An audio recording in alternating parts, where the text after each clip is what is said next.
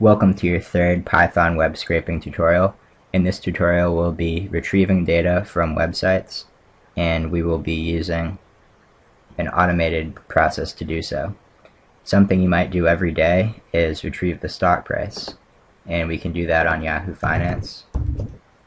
So here's Yahoo Finance.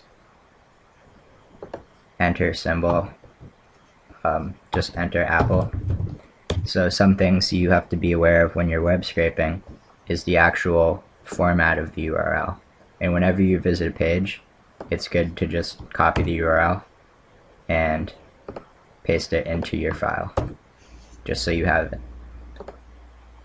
And already in this URL, you can see that the thing you searched, it appears right here. So finance.yahoo.com, Q and S equals AAPL. So just by looking at this URL, you can kind of figure out that S probably stands for symbol, and whatever is right after the equals is the symbol.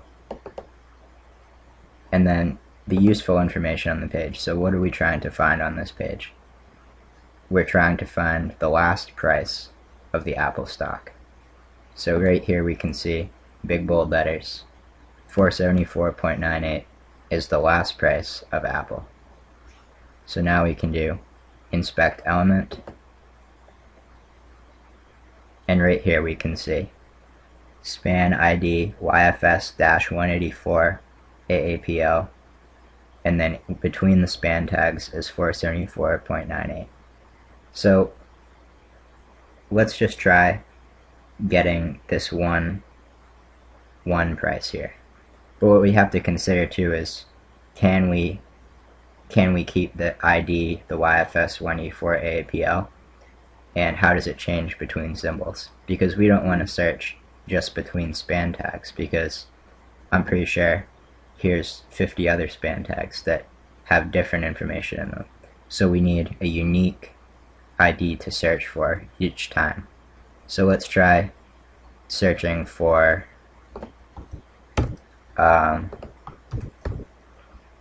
the SPY, the S&P 500. And here we can see it has a different price. But oh look, YFS 184 stayed exactly the same. So what I think is that YFS 184 means the last price of the stock. And then it just appends the symbol onto the last part of it just appends the symbol onto the end. So I think that we can probably search for this, and we can use Python to retrieve the last price of the stock. So let's just import our standard libraries for working with URLs. So import URL lib, and we're going to be using a regex, so we'll import that too.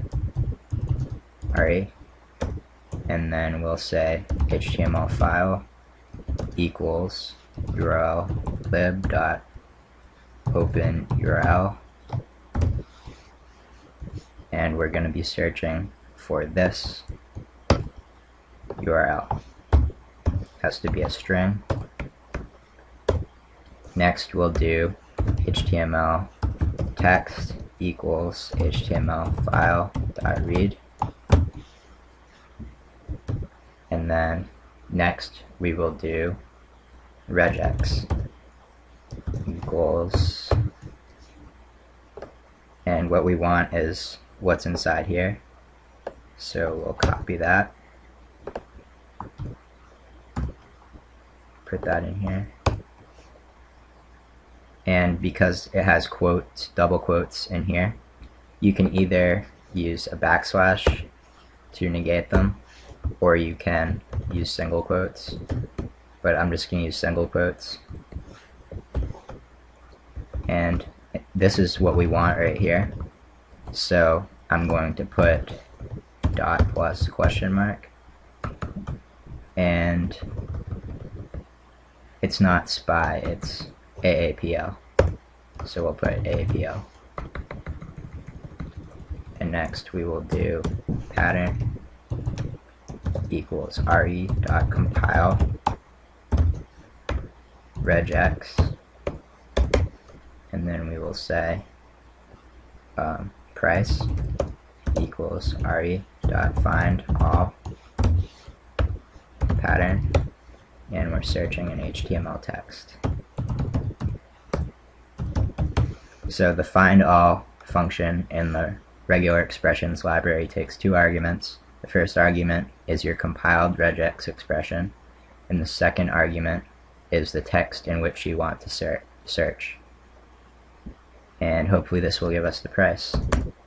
Print price, or print, yeah, price. Save the file, run the file, and we get an error. URL lib HTTP finance module object has no attribute open URL. Oh, instead of open URL, it's actually URL open. So run it again, and here's the price of Apple stock.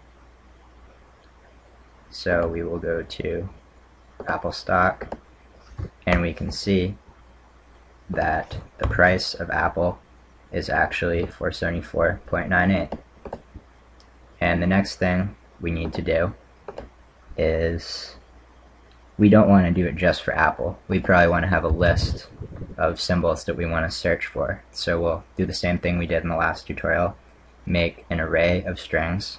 So we'll say symbols list equals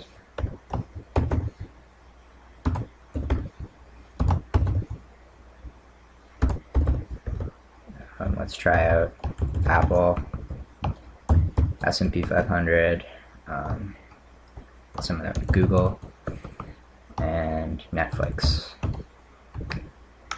And then we will say, we'll have a while loop again, just like in the last tutorial. Whoops.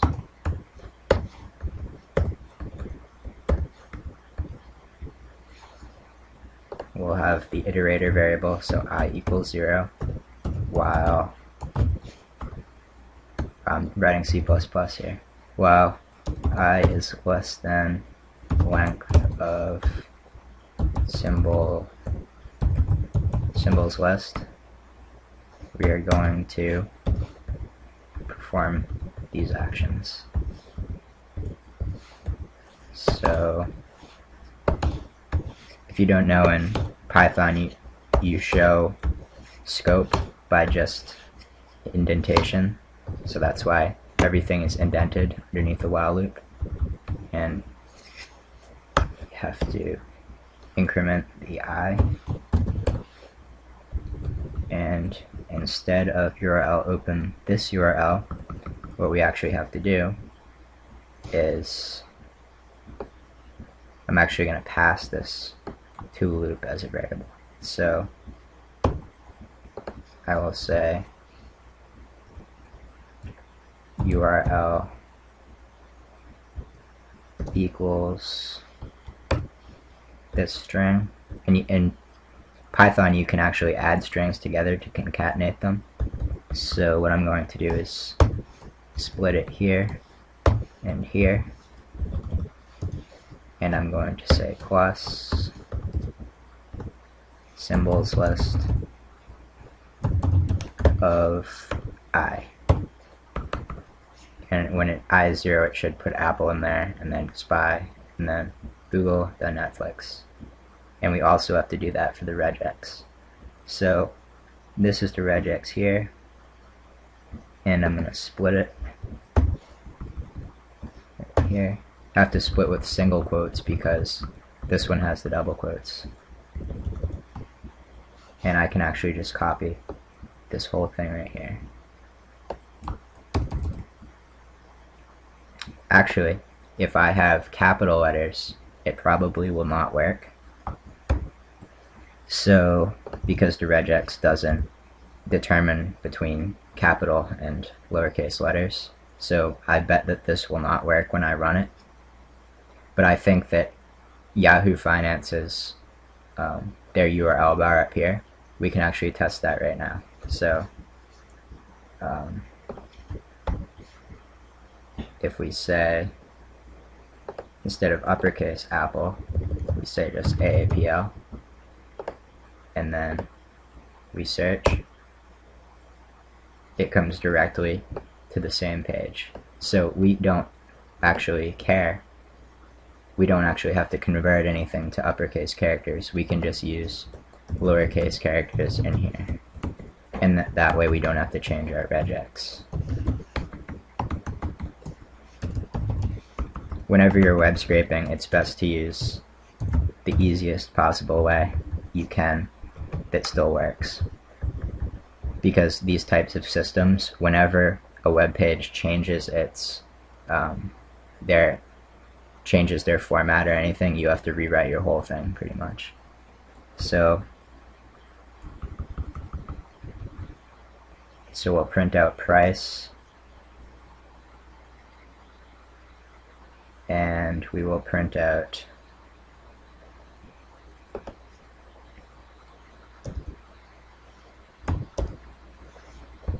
the price of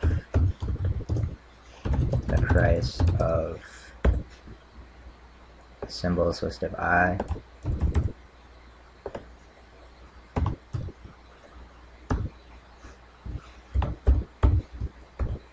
is price. And then we'll run this. Syntax error, comma. URL open takes at least one argument, 0 given.